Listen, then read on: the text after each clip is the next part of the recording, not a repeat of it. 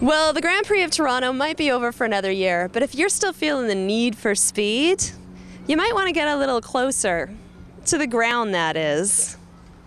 Tonight, we're at Funland Fun Park, where we're going to burn some go-kart rubber. Our go-karting is probably the best go-karting in Toronto. We run a time track, not a lap track. So the kids get a 10-minute race. They go out for 10 minutes non-stop and let it rip.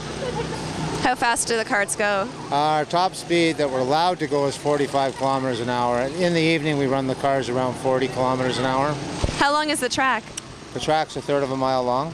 Is it based on a real track somewhere, or? It's a Grand Prix style track where there's lots of turns and stuff, so you're always busy out there. There's a hairpin, there's an S-turn, there's 4 chicane corners in it, 2 90 degrees, 1 270, so that's a challenge. We also have our mini go-karts. We're the only place in Ontario that has that, where little kids can actually come here and drive their own go-karts. How fast do the minis go? The maximum speed is 16 kilometers. But to them, this track is that's fast to them. You put your head at the size of a kid in these mini go-karts. They drive around there and they see a wall when they come around the corners. It's exciting to them. And so you said it's a race, so the goal is to actually pass people. Well, technically it's not a race, but it's racing. Go-karting is racing, I guess. Right. But we don't sell it as a race, we sell it as a ride.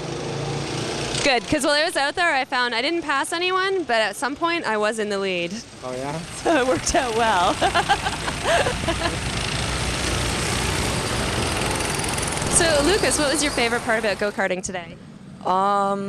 It's exciting. Like you want to do more all the time. Like you don't want to stop.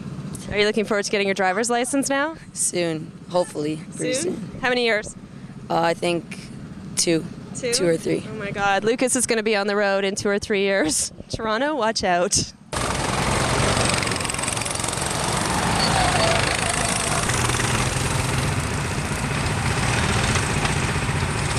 Well, you might not know this, but Michael Schumacher got his start as a go-kart racer. So I don't know, give me a couple more years and maybe you'll see me at a future Indy.